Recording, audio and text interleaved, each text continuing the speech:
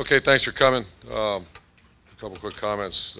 Very obviously pleased. I don't think relieved is the right word, but pleased to get out of State College with a win. That was, um, I said it was a top 5 atmosphere. I got in the top 3 now after that one. That was incredible. That's a credit to their student body and their fans. They did a great job. Um, JT Barrett took the field. We're down by 7 points after blowing the lead. And to see him lead an offense as a redshirt freshman into the student section, down by 7 in the first overtime was, I just remember, I'll probably never forget that look when I saw our offense taking the field against the whiteout of the student section, down by 7 against the defense. It really kind of shut us down the second half. #1 rush defense in the country, and take us in for a score. So obviously we're going to build upon that. A lot of things we got to get better. The offensive line did not play up to Ohio State standards, and that's where it starts. That certainly wasn't the only issue on offense. JT actually had just an okay game as far as some of the reads and some of the decisions he had to make. And anytime a team has a bye week, and it seems to be this is the year, we've had a couple of those years where you get 2 or 3 games right in a row where teams are having bye weeks before they play you. We just got to, we got to do a good job as a staff getting ready for the unexpected, and that's been kind of the theme the last several weeks when you get a team off a bye week. Defensively, other than the final drive, very pleased with their effort. We are getting better on defense, playing a little bit of swagger and a little more confidence. I can tell the way our coaches are coaching, and more importantly, our players are going after the way they're just the behavior and the way they go after the game. So very good. Special teams was a major factor in that field position. Our punter is really good at what he does. Kickoff coverage was, I think we just had 2. One came out a little bit. We overran it, but the effort was there. Kick return, we're getting very close. Dontre's hitting it hard. And punt return really didn't have any opportunities. There were a lot of short punts. So great win for the Buckeyes, and looking forward to coming back home and continuing our journey. Open it up with questions, front row, Todd. Irvin, you mentioned about JT's reads not all being correct. On the one zone blitz, the pick 6, what's the correct read there? That's tough. That's when the correct blitz is throw hot, and he threw hot, and they schemed us up pretty good. So that was not one that was a schematical thing that if a veteran quarterback would just probably burn it, which means throw it into the ground. But that is the correct read, is to throw a hot. It's called a hot. You hear that a lot. When they bring more than you can block, which they did, you have a hot sight adjustment hot, and you throw it to them, which we've done a few times this year. They did a nice job. The thing that defenses have to figure out which side that is, and that's they did a nice job. But in those situations, veteran quarterbacks, like, just burn it. Get the 2nd and 10s, no issue, or punt the ball. Are you pleased with the pace of the offense? I think you guys are averaging about 76 plays a game. Saturday it was not. Up to this point, it's getting better and better and better. And once again, when you're 3 and an out and paces, and that's not. We kind of slowed it down a little bit. That was kind of one of those games where we're playing very good defense, playing pretty good field position. That's not a little bit like Wisconsin a couple years ago. And we threw the pick 6, and I saw a rattled quarterback, so we kind of got conservative there for a little bit, and as a result, didn't get as many yards or first downs that we normally get. Front row, Bill. I know you're not going to overlook Illinois, but in 2 weeks you've got Michigan State, which will be a very similar atmosphere to what you face Saturday. Do you think that what you guys experienced on Saturday was actually a good thing? Obviously, you survived. It's not a good thing; it's a great thing. A couple of my colleagues who I talk to on a weekly basis, they made those comments, and that's true. And it's not just the atmosphere; it's you had to nut up, man. You're down. You're down by 7 points in that environment, and there's no. Don't look for anyone else for help. There's 11 guys out there have to score a touchdown, and they did. And there's incredible efforts, on Dontre Wilson on one play going in and blocking a guy, big. I just saw some incredible efforts. And the thing I like to see as well as anything, when we score, you can see the most invested players. Just on Joey Bosa's sack, to see Darren Lee and everybody, there's not much energy left, but invested players, invested teams really celebrate wins, and our guys did. So. To answer your question, there's no question. Not just environment, but the toughness element that you just were in a street fight and you were winning. You started getting your tail kicked and you came back and won. That builds toughness. Has there been a part of you that when you coasted really for a month, I mean, you've blown out everybody, it was almost hoping for something like that?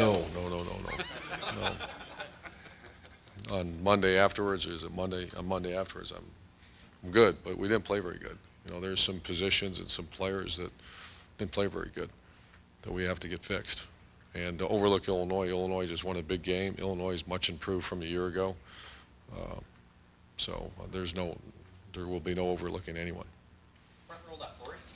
Is JT Barrett going to be limited in practice this week, Coach? He's got a sprained knee, MCL, so it's obviously there's no surgery or anything, and I think he will be limited.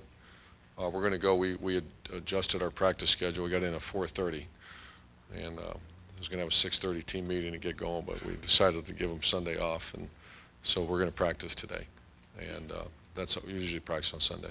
Is this the time of year? I imagine you're backing off on your starters a little bit in practice, especially after an OT game. How hard does that make that to improve week to week?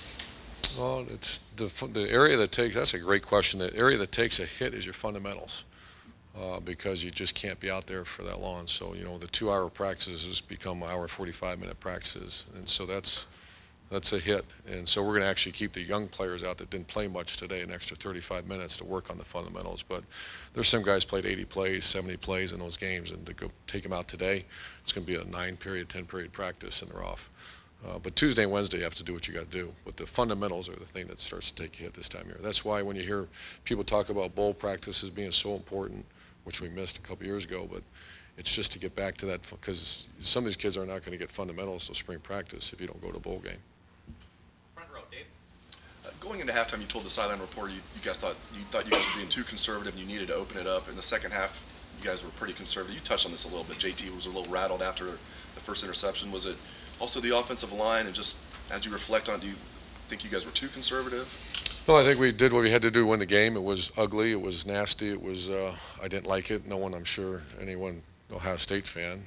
If I'm sure I could, if we do our phone call and let people call in and rip us to death, that'd be interesting. We're not going to do that.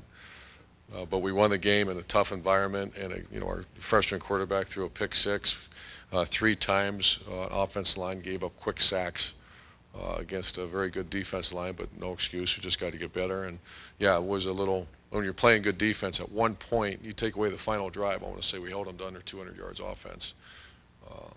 And you're playing very good defense. You're getting pressure on a quarterback. It's called game management. And sometimes I'll watch TV sometimes and I'll say, what are they doing? They win the game. And sometimes fans don't want to, they want to throw it, do this. Where's the reverses? Where's this? And then you look at the score, you're up 17-0, and you got to do what you got to do to win that game. And that's what happened during that course of that game. Second row left, David Briggs. Hey, Urban, I know there's a lot of interest in the first college football playoff rankings coming out tomorrow. I know it's probably not on your mind right now, but have you taken a chance to familiarize yourself with the criteria? And with the committee, more than computers, do you feel like there's maybe more of an emphasis on so-called style points heading into games like Saturday? The BCS was no different, in my opinion. There was, I think style points are real. Does that affect the way we go about our business? Not at all. So I have no idea what the criteria is, but I imagine everything I hear, it's very similar to the BCS. The BCS and the playoffs to me were the same. You got to, instead of the top 2, you got to get in the top 4. Another kind of bigger picture question, but a ton of one-loss teams out there. Obviously, 5 major conferences battling for those 4 spots. Do you think the Big Ten should and will be in the conversation at the end of the year? I think so. I don't have any idea what the. I think Michigan State's playing great football right now. They're the top team in the Big Ten right now, and they're playing great, not good. So I don't know. Front row left, Rusty. Urban, if you have players who are 18 to 20 years old whose focus can wander from time to time, does Illinois' win against Minnesota help you a lot this week? In the videotape, I've said this quite often. The videotape is because they've already got today. They came in for an hour and a half, and we put the Penn State game away, and they're going to come in again today, and they're going to get another 30, 45 minutes of videotape on the opponent. and that usually wakens you up. If they were lousy, then you'd have a problem. And the good thing is for our conference and them, Illinois won. Illinois is much better. I know they lost their quarterback, but they're playing much better. I just spent all morning watching their defense, and they're much better than a year ago on defense. And any other health issues other than JT? Help me with that. I don't think so. Is there someone got dinged in the game? Canberra should be back. Frazier should be back this week at a sprained ankle. Devin Boger is going to have surgery, ACL. Briante is close, and Ron Tanner is close, so that's going to be a game-time decision on those guys. Front row over to the right. Tim? Yeah, Irvin, a couple things. Number one, you were a wily defensive back in your day. What is the difference between being on top of a guy, covering a guy, and then making the play? You know, Eli had a couple of challenges the other night. So did Von Bell. Yeah, so did Von Bell. I actually talked to our Chris Ash about that today, and that's giving the guys, like Tyvis Powell was that guy, and he stepped in front of one and made a great interception. It's a lot of it, you know, some guys are really just naturally playing the ball. A lot of times those are the offensive players. You know, Joe Hayden was an offensive player his entire career, and he was very natural at going after balls and stuff like that. So Von Bell, usually much better than he was on that one play down on the far end zone. But as often as you can put him in practice, and I'll even go down to the scout team and I'll tell him to throw picks. You know, I'll tell the Stephen Collier, said, let this go, and because I want to see those guys make interceptions. Yeah, and the reason I'm asking that, because obviously Armani had a ball right there, yeah. would have ended the game. I mean, I just want to say, what do you tell those guys from a confidence standpoint or whatever about, you know, you still believe in them? I mean, what do you tell those guys this week? Well, we have a method of coaching here that if the only time we'll jump a kid and jump him really hard is the effort. You know, other than that, it's all coaching and opportunities that you give them in practice, and that's why I love our staff, and they do a good job of that. You don't rip a kid for, you know, that kid was great effort, great coverage. Now we have to give them that. It's called competitive excellence. How many times do we give you that opportunity in practice? And one of the things, I was just following that previous one. On this one, the college football playoff, this is a committee, though. There's going to be discussions, you know, between. Do you think that will make it a more inclusive kind of group at the end of the process? For meaning teams from around the country. I mean, what do you kind of expect from the fact they're going to have discussions? Tim, I couldn't tell you. I think Barry Alvarez is on the committee, and other than that, I'm not quite sure who is. And that's just because I'm good friends with Coach Alvarez, and he's a great guy. That's all I know. I have spent zero time on that. We got to try to find a way to win our 6th and win our 7th game. All right, Austin.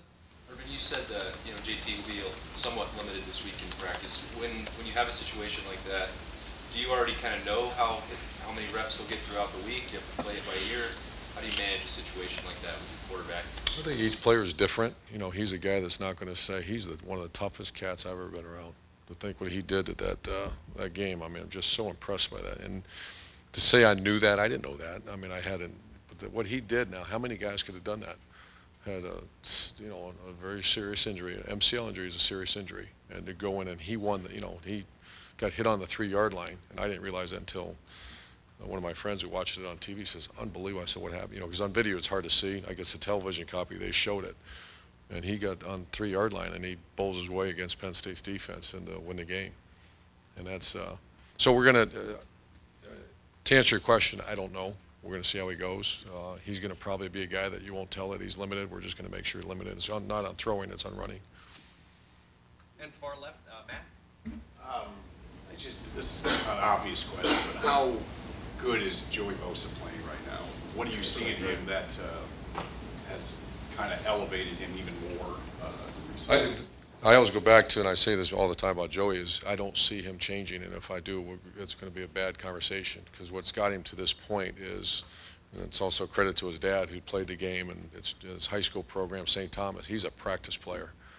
He goes out and practices and does a good job, and it's effort, and that's why you continue to see a guy like that improve, and he is getting better. He's better than he was at the beginning of the season right now. He's not making, early in the season, made some mistakes. You know, we didn't probably announce it, but he had some mistakes in the run game when he's supposed to come under, and he didn't do that. He's playing much better right now.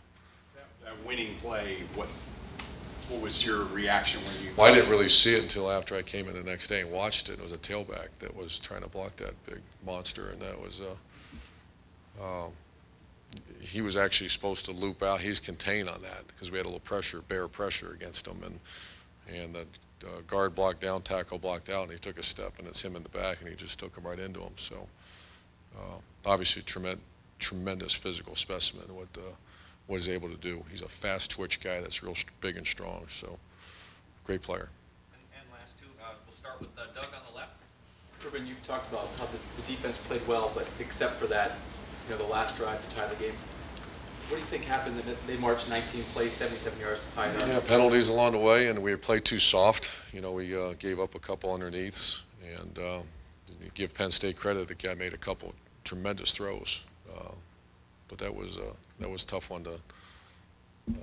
I think, is that the one where Von Bell, the guy caught it on the 2-yard line too?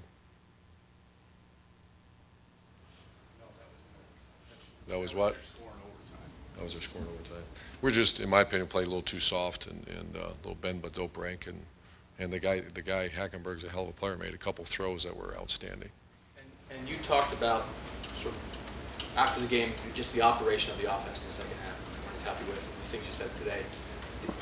You guys had put up so many points and so many yards. I know not against a defense like Penn State, but in the previous 4 games. Did you think you were rolling even against a defense that good? Did you think this offense was going to be able to do whatever it wanted to do? Not whatever it wanted to do, not against a run defense like that. You start becoming balanced a little bit, and I knew they had a bye week. And the bye week stuff sets up red flags in that offensive staff room because you can spend all your time working on this and you're going to get something.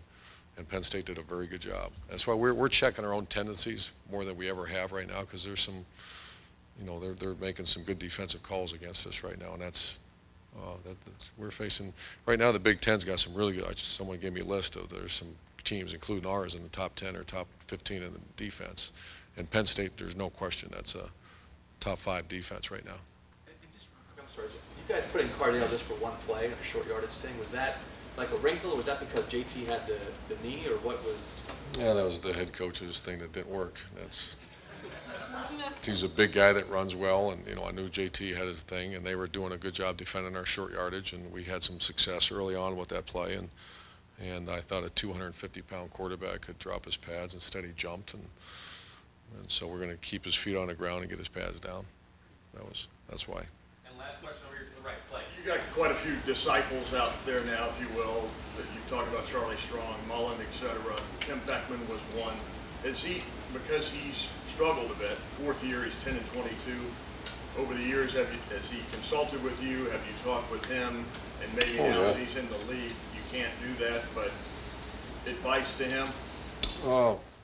It's not advice. He's a colleague and a good friend, so it's more conversations about our families and his father's actually. I'm very close with his father. He's an old football coach. He's the real Coach Beckman, I call him, and so not advice. Certainly, we don't talk football because we're in the same league, but a lot of respect for Tim, and I think you watch his team, they're getting better.